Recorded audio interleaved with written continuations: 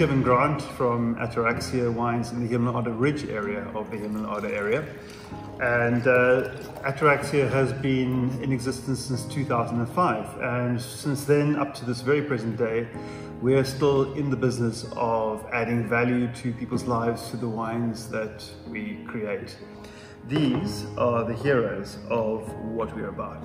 These the soils that we grow our vines on. So in essence, I now realize that I'm actually a soil farmer more than being a winemaker or a viticulturist. Such is the importance that I attach to soils and their ability to actually express themselves through a vehicle that is a grapevine or a grape variety into a bottled form. So hopefully, you know, when we drink a bottle of Ataraxia, it's more about drinking our dirt and our soils than it is about drinking a specific variety. So the French have got a wonderful word for that. They call them vins de terroirs. So in this sense, I would say I'm a soil farmer, yes, but also a terroirist.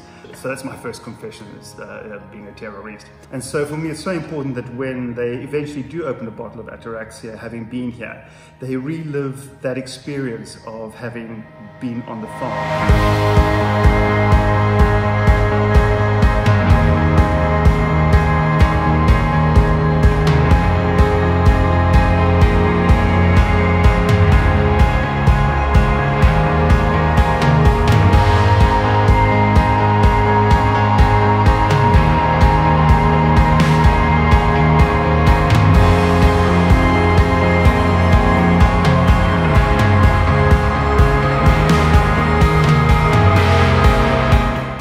The beauty about Ataraxia's wines, Himmelade wines, and South African wines in general is that we're able to sort of give the world the best of both the old world and the new world. So the refinement and the elegance of the old world, yet with a much more elevated fruit component to the wines than you would get necessarily in Europe and so on.